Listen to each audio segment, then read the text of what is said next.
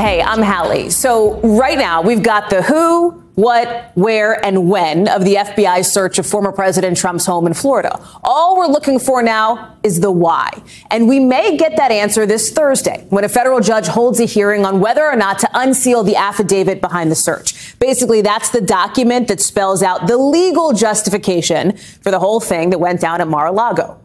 Mr. Trump, for his part, he wants that released. He says it's in the interest of transparency. For what it's worth, we want to see it, too. News organizations like NBC are also pushing for it to be made public.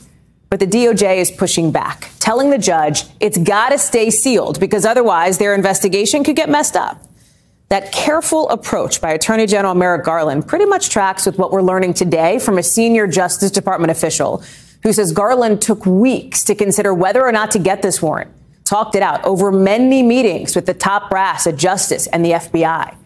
And it comes as we're hearing new details now from the New York Times that the FBI spoke with ex-White House counsel Pat Cipollone and his top deputy, Pat Philbin, about the documents taken from Mar-a-Lago, according to 3 people familiar with those conversations. NBC News has not verified that. And then, oh, by the way, a couple of other updates to close the loop on related to all this. We're learning the former president now has his passports back from the FBI. Remember that?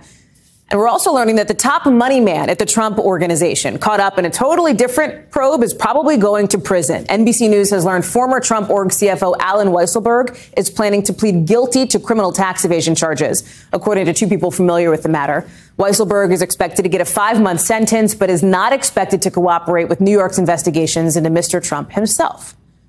There you have the backdrop. So let's bring in Ken Delaney. And Ken, let's talk about this hearing coming up, because most of the time, according to experts, the government tends to win cases like this, right? Cases like this fight over the affidavit. Is there any shot we're going to see it? And if we do, is there any shot it's not just all going to be sharpied out and redacted? I hate to say this, Hallie, because our own lawyers are arguing to see this thing, and we're journalists and we would love to see it, but really there is no shot. I mean, no one's ever seen it happen. When the government comes into court and says, Judge, we have an ongoing criminal investigation, a grand jury investigation. We're talking to witnesses, and this document lays out the whole scope of that investigation, the identities of witnesses, and even if they fuzzed up the names, it would be pretty clear to people who those people were. Investigative techniques, they said, would be compromised. So when they come to court and they say that, generally, almost always, they win, Hallie. And if for some reason this judge decides, because, you never know what a judge will do, that he will unseal the affidavit, the Justice Department then says they will ask for redactions, blacking out sensitive stuff. And they said that so much of this will be redacted, if they have their way, that the document will be incomprehensible. So unfortunately, I don't think we're going to see it. Yeah. I do think, though, that the DOJ taught us a few things in their filing when they explained all this, which is that there's a big investigation going on here. It isn't just about getting the documents back. There's other issues here. They're trying to get to the bottom of how those documents got there, which would be why they would talk to a White House counsel, Pat Cipollone. They're talking to other witnesses. So there's a lot left to learn here, Hallie. By the way, too, some of former President Trump's Republican allies in Congress want to see this affidavit unsealed, despite the fact that that could potentially hold some political risk if it shows something maybe damaging about Mr. Trump. Talk to us about what you're hearing related to Merrick Garland, because it seems like the Justice Department and people close to him are trying to toe the line between being appropriately careful and overly cautious here, given the many political, landmines that they're walking through. Yeah, I was able to confirm a report in the Wall Street Journal that Garland considered for a matter of weeks this decision about whether to seek this search warrant. And he met with a lot of senior officials in the department and with FBI Director Christopher Wray. And the way I look at it, that is exactly what you would expect anybody to do. This is one of the most momentous decisions in modern Justice Department history. And look at the impact that it's already caused. There's been an attack on an FBI office that can be traced directly back to the rhetoric that stemmed, the angry rhetoric that has stemmed from this search, the people that are mad about it. So the real question, I think, is, did the DOJ properly anticipate the consequences of this? I mean, we've been reporting that they didn't wear their FBI windbreakers, and they were trying to do this when Trump was out of town. Did they think that somehow it wasn't going to come out? I mean, if that was their approach, that seems a bit naive. But considering, all the ins and the outs of whether to do it and how to approach it, seems perfectly reasonable to me, Hallie. I know you've been talking with legal experts, folks who spend a lot of time in cases involving classified information, talking about the search and how former President Trump has handled documents like these. Fill us in on some of those conversations. Yeah, this goes back to the debate we've been hearing all week. You know, all these Republicans saying this is an outrageous abuse of power. I spoke with Mark Zaid, who spends his entire law practice representing intelligence officers and dealing with classified information. And he told me he's had many clients whose homes have been raided by the FBI on the mere suspicion that they possess classified information. And take a listen to what else he said. Do I think the FBI can overreach? Sure, I do. Do I think the FBI overreached in a case involving the former president of the United States on a search warrant that was personally approved by the Attorney General of the United States? No. So his point there is that Trump, if anything, has been granted more leeway in this case than the average intelligence community employee caught with classified information. We'll just have to see in the end, if there are criminal charges and what that looks like, Hallie. Ken Delaney, and thank you very much. To the current president now, with President Biden getting a big win of his own ahead of the midterms by signing the Inflation Reduction Act into law. That's that multi-billion-dollar health care, climate, and tax law, with the president casting the whole thing late today as one of the most significant moves in generations. Watch. With this law, the American people won and the special interests lost. Today offers further proof that the soul of America is vibrant, the future of America is bright, and the promise of America is real and just beginning. Okay, so now that this thing is law, what does it actually mean for you and your life and your planet, and when? Right now, right away, you're going to see a whole bunch of the climate pieces of this bill, now law, kick in, like tax credits. The IRS can also ramp up its staffing to handle business there. In the next few months, by January 1st, you'll see those extended health care subsidies start, along with the insulin price cap for people enrolled in Medicare. Later on, longer term, comes those negotiations with drug companies over prices. Mike Memoli is at the White House. So, Mem, we've talked about what is coming next policy-wise. Let's talk about what comes next politics-wise, because the president is really leaning on his cabinet to get out there in these, dog days of summer, which have not been all that slow to promote this. He himself is doing a little less of that. Explain us the thinking there. Well, Hallie, there are really two factors here at play. And the first is, this is what a cabinet is for. You want to divide and conquer. There's only one president. There's a lot, not just in the Inflation Reduction Act, but in this string of legislative successes that Democrats have had lately that they want to fan out to the country and really try to tout. And so you're going to see, for instance, Mayor Secretary Pete Buttigieg going out there talking about the infrastructure law. You're going to see Energy Secretary Jennifer Granholm out there talking about the climate-related provisions of this law. You're going to see Interior Secretary Deb Haaland going out to the West, especially to talk about efforts here to combat drought. So this is really a divide and conquer strategy for the White House. But the second dynamic here, let's be real, Hallie, it is August. This president really wants a vacation. We remember what happened last August when he was trying to take a vacation. The fall of Afghanistan, the fall of Kabul really did complicate the matter. So this is a White House, I tell you, Hallie, that is really determined to give the president his vacation this summer. And so he's taken a brief detour here back to the White House to sign this law. He's going to head back to Delaware in a few moments. But the White House says he'll be out there in the fall as well, attending ribbon cuttings. He'll be at a groundbreaking of a major Intel factory that's expanding its footprint in Ohio. The real question, of course, as we talk about politics, though, is will the president be there by himself, or will some of those congressmen and senators who are up for election this fall want to join him to tout these successes as well? Notable, it seemed, that Senator Joe Manchin was sitting there right in the front row today, walked in by Chief of Staff Ron Klain. To hammer the politics piece home a bit, check out this poll from YouGov and The Economist. The president's approval rating, not like amazing, right? 41% approval, 55% of people disapprove. But the thing is, when it comes to Congress, this poll shows more people still want Democrats in control than Republicans. And listen, that is what matters in the midterms, in a midterm year. How much is the White House looking at numbers like these, Mem, and thinking about those when they're putting together this strategy? Well, it's funny you mentioned Senator Joe Manchin. He was just holding court, a short walk up here. You know the geography of the White House with sure reporters after the fact. And he was talking about the conversation he was having behind closed doors today with President Biden, talking about whether maybe he would come to West Virginia. And Biden, the president, joked, I'll come in there, I'll go with you or against you, whatever helps you most. And that's really the attitude of the White House as it relates to Democrats on the ballot this fall. The president is certainly going to be there if they want him in their districts. But I've often seen in some of the travels I've done with the president this year that in his remarks, often he is really singling out ways in which sometimes Democrats have fought him on policies or things that they really tried to get in a bill that maybe he wasn't necessarily on board with at first. He's trying to walk that fine line here to allow Democrats to demonstrate some independence from the White House when they need to, but also to really bring that extra added oomph, especially for a White House that thinks they do have some political momentum at this point, Hallie. Mike Memoli on the North Lawn there. Mem, thank you. Talking to midterms now, there's a movie reference that sources tell me people close to Liz Cheney like, involving a little indie film called Star Wars. Okay, this Washington Post op-ed recently framed Cheney as Obi-Wan Kenobi, who is, of course, initially defeated, but then ultimately is part of the force that takes down Darth Vader, or in this analogy, Donald Trump. And that gives you a sense of how some in Cheney's circle are casting tonight, the Wyoming primary, as the start of a bigger and broader, almost galactic battle for the future of the Republican Party, because Cheney will almost certainly lose. And that's not me saying it. That's polling, right? You see a recent one here. She is down by something like 20 plus points here, at high risk of losing her seats, which is why some see her as a potential political martyr.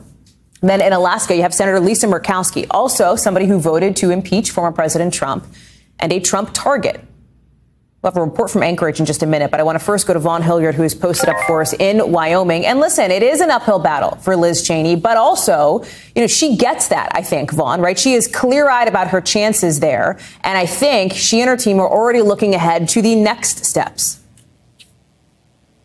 Right. I think another metaphor we could run with, Hallie, is essentially, if we're talking about an uphill climb, we're talking about the Teton Mountain Range, just about 5 miles from where we're standing here right now. And quite frankly, trying to scale the Tetons ain't an easy feat. And one may have to figure out a way to go around it here, because if you're Liz Cheney, you're staring at a likely defeat here tonight. Frankly, the numbers, it's just hard to get to the point where you're able to see a victory for her, even if she's able to bring over Democrats who registered as Republicans today here. This, in large part, is figuring out how to remain influential in American politics beyond tomorrow. Now, her folks have said, look, this primary battle is just the first of a much larger, longer fight that she intends to make to take on Donald Trump and make sure that he never gets in the White House again. But it's a really difficult case to make, Hallie. We've got to be frank about this, because these are her own neighbors, her own backyard here, the folks that have known the Cheney family for 5 decades now, who are on the cusp of potentially saying, we don't want you in the United States Congress anymore. And that's a piece of this, too. The Cheney, the Bush Cheney, if you will, but specifically in Wyoming, the Cheney dynasty coming to a close potentially today, this week in Wyoming. And the theme here, and we're going to talk about it more in a second when we get get a report from Anchorage, Alaska, with Lisa Murkowski and Sarah Palin. The theme here is Donald Trump has done well in many, not all, but many of these Republican primaries with people who are riding the MAGA wave, if you will, right? The wave of support for him.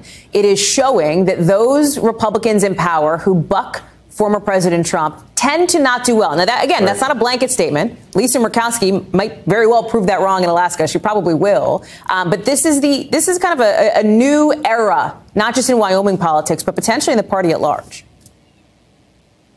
And I think that's why Wyoming is kind of the epitome of all this, and I think it's the perfect example to it. I'll tell you, I think it was earlier this summer when I was standing at the Trump Hageman rally in Casper, Wyoming, an arena of probably about 10,000 folks, and that's where it was wild to just turn around and look at this arena in the heart of what used to be Bush-Cheney country. In 20 years later, less than 20 years later, you're talking about chance of firing Liz, ditch Liz, get rid of the old GOP, right? And it's almost, if you look at 2008, in that potential handover of the Bush-Cheney to McCain, Palin, I mean, who would have thought, right, that it was ultimately the Sarah Palin wing, inspired wing of the party, the Tea Party, that would ultimately transcend that old wing of the GOP, then lead us here in 2022, in which we're having conversations about the new right, about the America First agenda, and about the prominence of Donald Trump being able to go back and help potentially lift up the likes of Sarah Palin and take down the likes of Liz Cheney. There's a lot that can happen within one political party in America at this moment in time right now, Hallie. Vaughn Hilliard live for us. I know you'll be watching all those returns come in tonight from Wyoming. Appreciate it. We talked about what happened, of course, out west, what's happening tonight. But there's also Alaska, where Sarah Palin is trying to make her return to Washington, specifically to the Capitol, to the political stage. And Senator Lisa Murkowski, somebody who former President Trump has targeted in the past, is looking to hold on to her seat. Hallie Vitale is there. A lot of races for voters to make their picks in, and a whole new way of them making those picks with a ranked choice voting system that applies to this House race to succeed the late Congressman Don Young, who passed away in March. Whoever wins this Tuesday election is going to finish out the rest of his term until January. The November election will then decide who takes that full term for the next 2 years. But look, a lot of household names in that race. People like Sarah Palin, a former vice presidential candidate, trying to make a national electoral comeback. She's been on the ballot here before, though, and voters say they know what she's done as a mayor in Wasilla and then, of course, as governor of the state. To them, that's enough to make their decision off of. And for some voters, it's not enough. Look, I know a lot of people have problems with the way that she supposedly quit and went away. There were some legal problems there. That's not really where my focus is. Mine's more about ACEs and the fact that we took a long time to walk that back. Oil production in Alaska has not been very great since then. And so she just wasn't really good for Alaska. And look, Palin's opponents are hitting her on that, too. The fact that she's got this national name ID. Her name here is what she's campaigning on, but she's not necessarily campaigning around the state. That's something her opponents are seizing on, pointing out the fact that she has spent these critical weeks before Election Day off the campaign trail in Alaska while campaigning in other places, even as her opponents are taking to the campaign trail here all over this massive state. Someone else who's making the rounds here, too, though, is Senator Lisa Murkowski. She's up for her own Senate Republican primary. Again, a crowded field here, but in the Murkowski primary, all she's got to do is place top 4 to make it on the ballot in November. We expect her to do that. But of course, it's despite the fact that Donald Trump has railed against her, listing her as one of his top midterm targets, endorsing one of her challengers. But Murkowski's no stranger to a tough re-election battle. At least her campaign says they feel good, at least about this first decision day, although November, that's going to be the big one. Hallie Vitale for us there in Anchorage. Today, the federal government is telling Arizona and Nevada for the first time that those states have to cut way back on how much water they use from the Colorado River. And they've got to do that soon, starting next January. This river is a key source of water for a lot of the southwestern states and Mexico. And today, the government has now officially alerted that it's at what's called a Tier 2 shortage. What does that mean? It means water levels are way down because of so much drought. Arizona is going to be hit hard by these forced cuts. It's set to lose 21% of the water it typically gets from the river. Think about that, right? It's like a fifth of the water it normally has, gone, wiped out. Separately, today was also the deadline the government set for 7 states to agree amongst themselves on how to divvy up water and these future water cuts. There is no sign of a deal on that. Raf Sanchez is posted up out west and joins us now. These cuts for Arizona and Nevada, these dam cuts are automatic. Explain for people who don't live out west, like how significant this is, how this actually works, right? How logistically this works and the impact this is going to have on farmers, the agricultural belts out there, et cetera. Yeah, Hallie, this is unprecedented. The Colorado River provides water for about 40 million Americans here in the West, and we have never seen it as low as it is right now. As you said, Arizona is going to lose a fifth of its water allocation from the river. Just to give you a sense of how much that is, it's about as much as the city of LA uses every single year. That is a lot of water. Nevada is going to lose about 8% of its allocation. And as you said, it's going to be farmers who are hardest hit. About 90% of winter vegetables in the United States are grown here in the West. So, Hallie, if you're in D.C., you're eating a salad in February, it's pretty likely that lettuce was grown out here. And farmers right now are looking around and they are trying to figure out how are they going to produce those vegetables with a fifth less water than what they had going into this year. Hallie? For the western states that missed this deadline to have like a, discussion about future water cuts, what happens now? Does the government come in and say, hey, you couldn't figure it out, we're going to figure it out for you? Pretty much. The federal government has some carrots and some sticks here. The sticks, they are threatening to basically come here to the West and start banging heads together at the state leadership level to just impose cuts on these states if they can't agree amongst themselves. Washington is pretty reluctant to do that. They would really, really prefer that these states reach a consensus. They do have some carrots. They've got some money that they can use to try to induce these states, try to smooth along an agreement. But I'll tell you, Hallie, there is real frustration here in the West that state leadership can't get to a deal on this. This is a classic political situation. Everybody agrees painful cuts need to happen. Nobody can agree about how those cuts need to be distributed. I was speaking earlier to Kyle Rowrink. He runs a conservation group out here. Take a listen to what he had to say about this. We have to be in a position where we are preparing for the worst and hoping for the best. And I think, this week will be a good time to rattle some cages and hopefully get folks back to the table. And Hallie, of course, these cuts that are being talked about are basically the bare minimum to avoid a disaster right now. But with climate change, there's only ever going to be less water. And so this is going to be a fight about how to divide the pain among an ever shrinking amount of water. Hallie? It's such a huge issue. And it is, as you say, Raf, it is an unprecedented move, never been done before. Thank you so much for your reporting live from us out there in LA. Coming up, actor Ezra Miller's apologizing for their behavior, saying they're seeking treatment for mental health issues after some people on social media started calling for the Flash movie to get canceled. We'll get into it. Plus, what the NBA is doing to encourage fans to vote in this year's midterms. We'll be right back.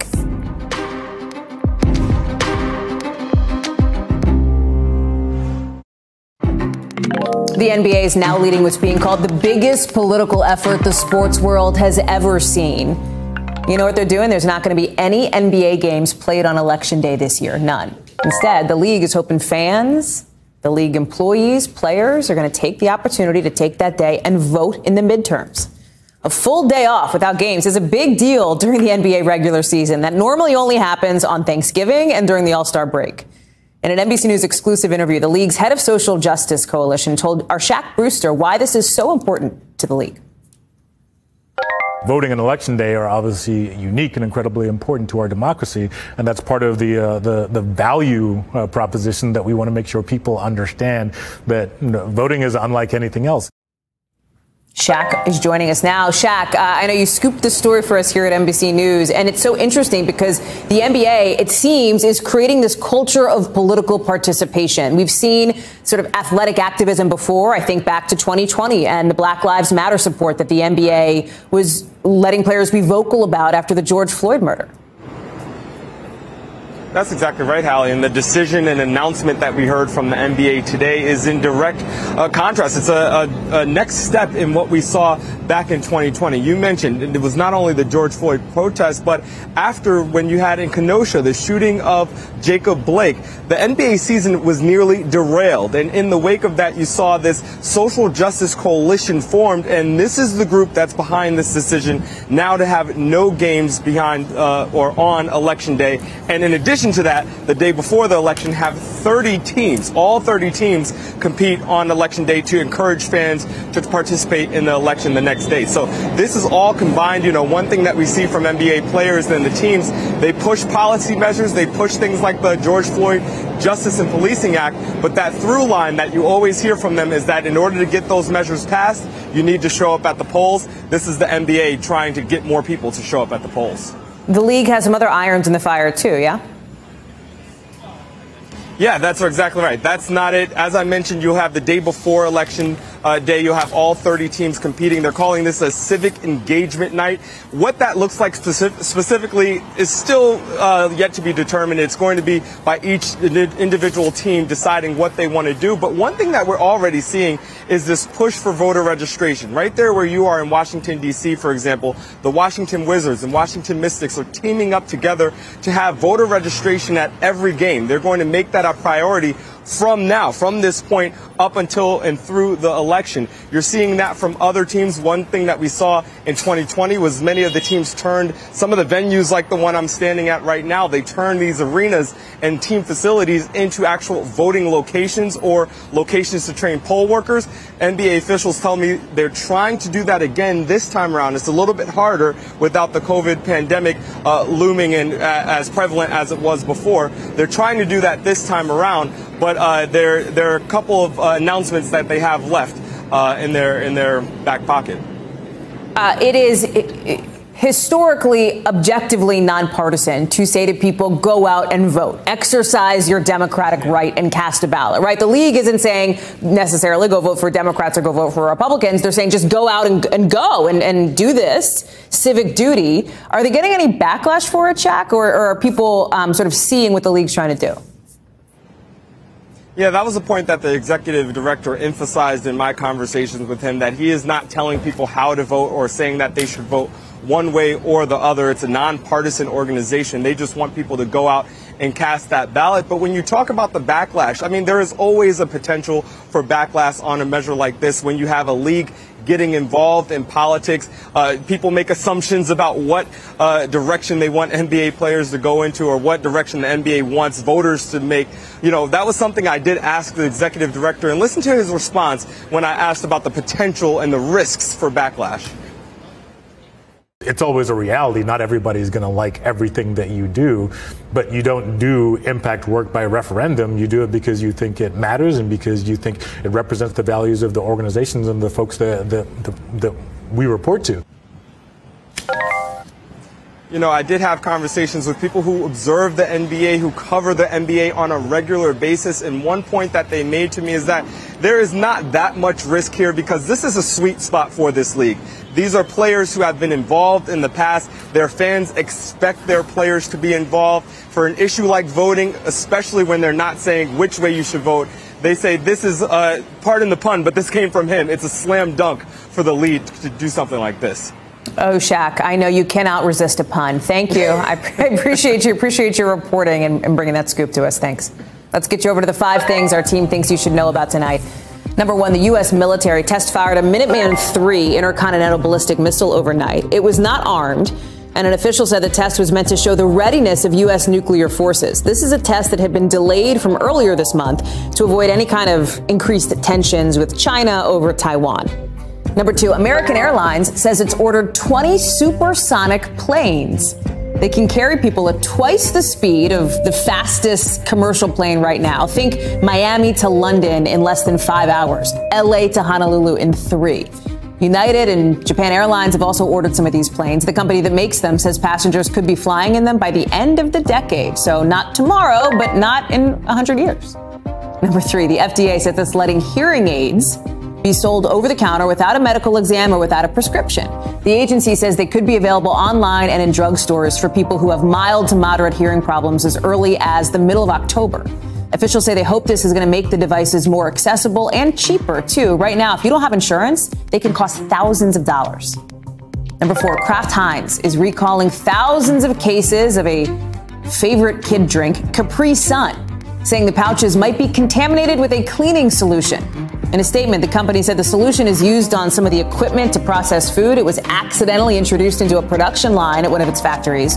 Wild cherry is the only affected flavor, but if you have it, be careful. Number 5, there's a fundraiser in Norway that's raised more than $16,000 so far to build a statue to honor Freya. She's the famous walrus we told you about earlier this month who liked to jump on people's boats for a nap. Sometimes she sunk the boats. Over the weekend, officials there euthanized the 1,300-pound walrus over concerns about her welfare and the risk she posed to the crowds who ended up coming to see her. Actor Ezra Miller is speaking up for the first time about some concerning behavior that's been all over the headlines lately. In a statement provided to NBC News by their spokesperson, the 29-year-old says they're going to get treatment for complex mental health issues after what they call a time of intense crisis. We know Miller's gotten into some legal trouble recently, charged with burglary and disorderly conduct in Vermont and Hawaii. They're also facing allegations of grooming, abuse, intimidation. Miller's spokesperson has previously declined to comment on that. These controversies have become not just a legal issue, but a PR one, not only for Miller, but for Warner Brothers Discovery. Miller is a big part of one of the company's big franchises, DC Comics. They're starring as The Flash in that movie coming out next summer. We've reached out to Warner Brothers Discovery for a comment, but have not yet heard back. Kristen Dahlgren joins us now. And Kristen, there's been a lot of scrutiny over, this movie that reportedly cost something like $200 million and having the face of it be somebody who is involved or facing some of these potential legal troubles. But there's still no indication Warner is actually doing anything, right, or taking any action on that?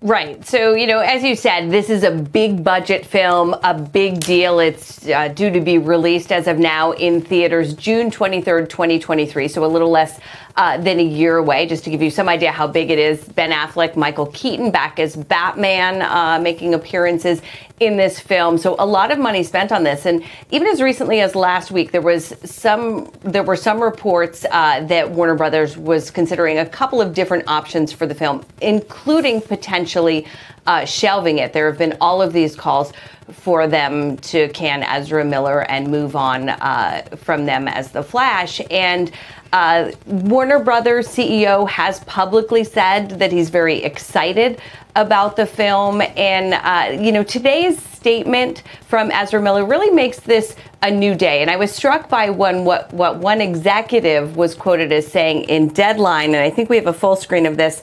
He said, "This isn't about business. It's about a human being who is clearly in pain." So it's important to look at this statement from Miller today and also note that they said they were apologizing to anyone and everyone that they have alarmed, and continuing, "I'm committed to doing the necessary work to get back to a healthy, safe, and productive stage." So kudos to them for that. A big personal step, but also potentially a big PR step in rescuing this film, or at least their role in this film, Hallie. And as far as what brought us to this sort of moment and this announcement today, Kristen, you look at these legal issues, they date back months. Right. So, back in March, arrested in Hilo, Hawaii. That was for disorderly conduct, also second-degree assault. August 9th, felony burglary charges here in Vermont. They also appear to have choked a woman in Iceland. There is video of that. No charges were filed there. So a lot of different legal woes spanning different countries. There is a September court date in Vermont. So those legal woes continue. But today, Ezra Miller saying that they are seeking this continuing treatment. And it appears to be now that some of these legal woes may be a result of severe mental illness, Hallie. Kristen Dahlgren, thank you very much for that reporting. When we come back, some TikTokers with tens of millions of followers now turning on Amazon over labor practices. How the company is now responding after the break.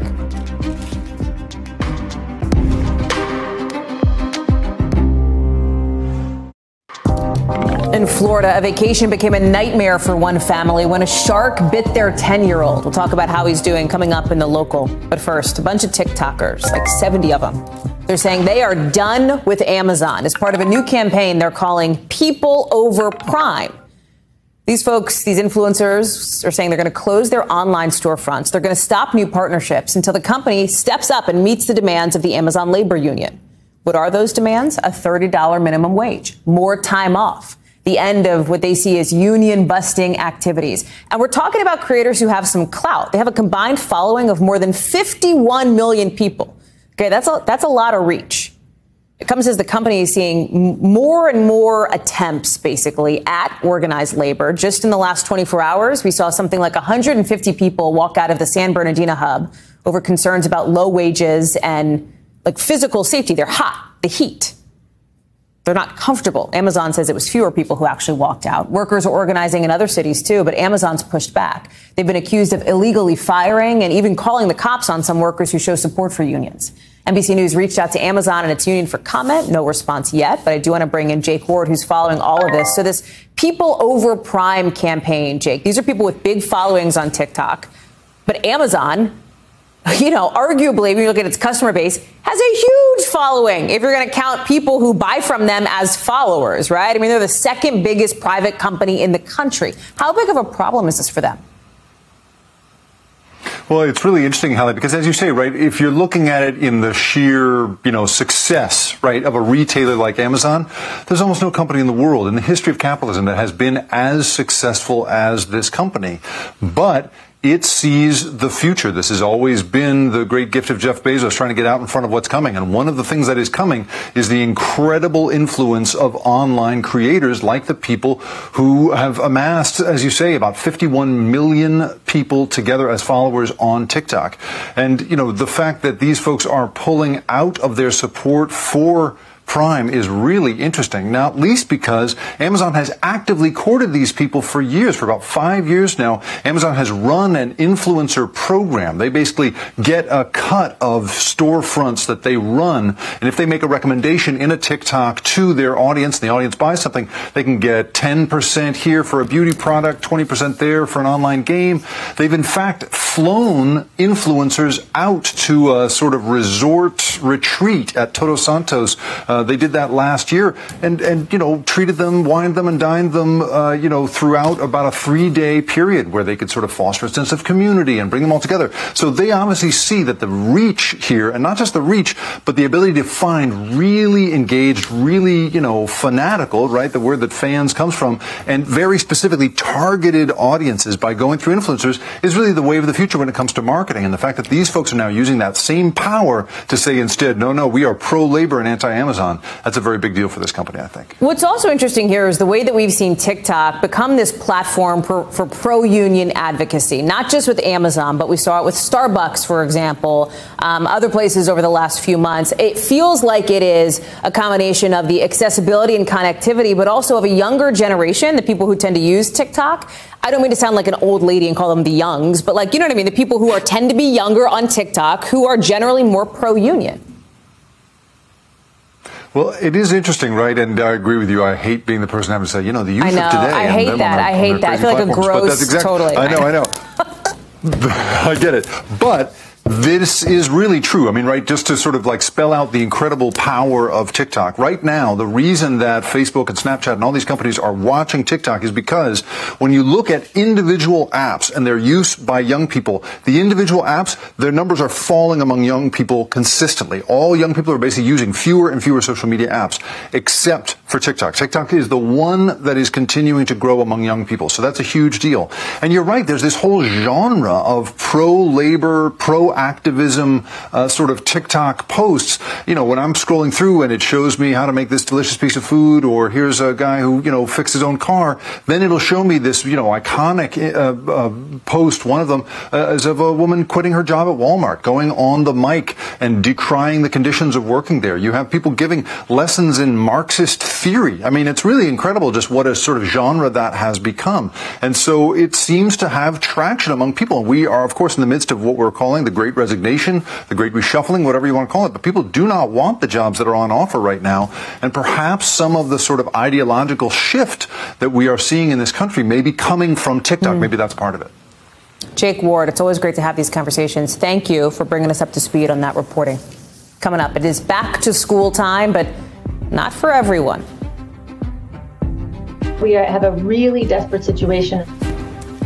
We're going to head to a district in Florida to look at what exactly is fueling this teacher crisis, this teacher shortage. Plus, a rollover rescue caught on camera. Look at this, how some strangers work together to save a driver's life. That's next in The Local.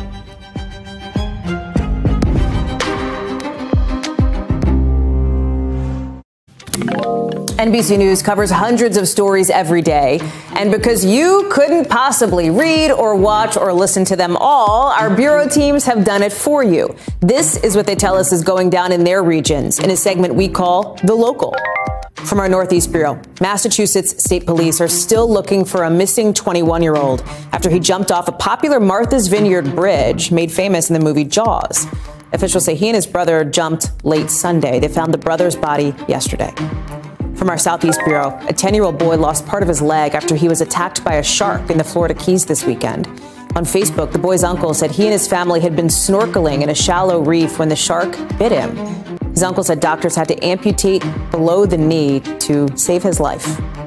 Also from our Southeast Bureau, a group of Good Samaritans stepping in to rescue a driver after his car crashed and rolled over on a highway in San Antonio. Look at this. They say they flipped the car over, then they bust open the window. They're about to do it. They break open the window to get the driver out. One witness said the driver was taken away in critical condition. This week, NBC News is looking at kids under pressure, digging into how inflation and rising costs are making it tougher for families and schools across the country. And I know you've heard this headline right now. You've probably seen it on social media, this teacher crisis, this teacher shortage. The Bureau of Labor Statistics estimates about 300,000 public school teachers and staffers left their jobs altogether since the start of the pandemic, a nearly 3% drop in that workforce. Education Secretary Miguel Cardona was on MSNBC today talking about it. Watch. We need to make sure we're respecting the profession, and that means competitive salaries, better working conditions, and teacher voice as we reimagine schools. One school in Florida has a new way of recruiting teachers. They're getting a little bit creative. NBC's Stephen Romo has that story.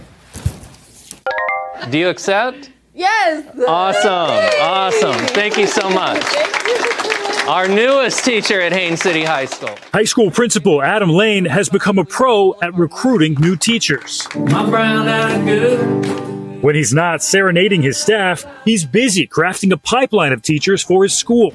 It's a strategy he's deployed to combat Florida's teacher shortage, with about 9,500 vacancies. We really work with our seniors to come back to Haines City High School to build a life and a future and an education right here on the place they graduated from. This year, we're bringing in 27 new staff members. Very excited. They say 15 of those positions will be teachers and teaching assistants, a third of which are alumni. I came back here and I became a full-time sub, and that's when I really got hooked on wanting to come back here and being a full-time teacher. The Haines City High hiring spree isn't happening at many schools across the country.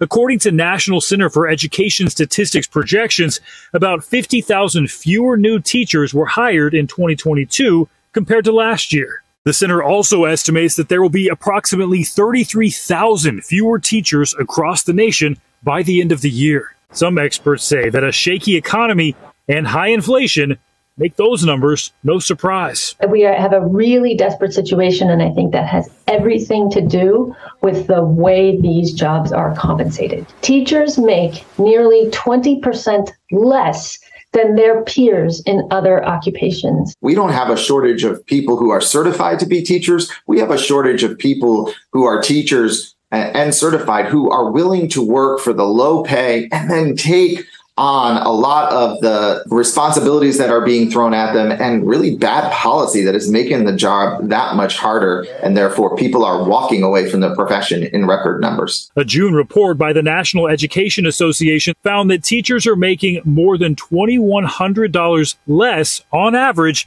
than they did 10 years ago when adjusted for inflation.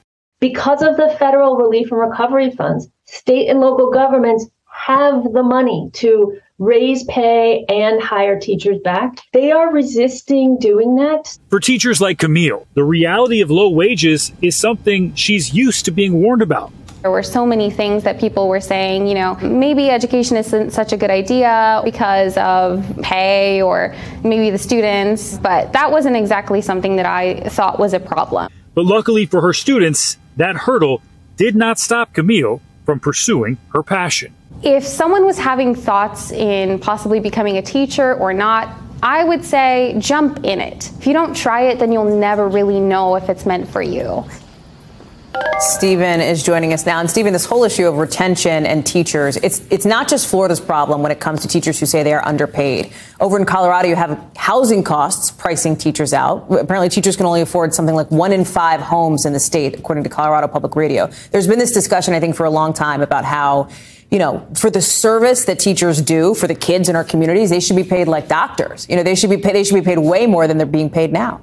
Yeah, especially considering just exactly how much influence they have on these kids, Hallie. In Colorado, as you mentioned, it really illustrates part of the problem. 20% of all homes there considered affordable now. That's down from 38% in 2020, according to a study from the Keystone Policy Institute. Well, that study also classified homes affordable when a teacher's monthly housing cost would not surpass 30% of their monthly pay. That study, first reported by Colorado Public Radio, also said 17% of teachers there are leaving their positions at the end of the school years, many opting to move, and understandably so. They want to be able to live in a nice place. And it's not just Colorado. There are reports of people quitting teaching and taking jobs in retail, like a Business Insider report of an Ohio teacher quitting and going to work at Walmart, where he ended up making more money, about $12,000 more a year than he did in his teaching job. Just a couple of examples of how this problem is playing out in so many parts of the country. Hallie? And we haven't even talked about this whole other movement on social media to help clear the lists, it's called, right, and get teachers the school supplies that they need for their classrooms that they're paying for out of pocket. There's a lot there. Stephen Romo, thank you. Good to see you. Appreciate all of you watching us this hour. We're going to have more for you here tomorrow on NBC News Now. Same time, same place. Coverage picks up right now.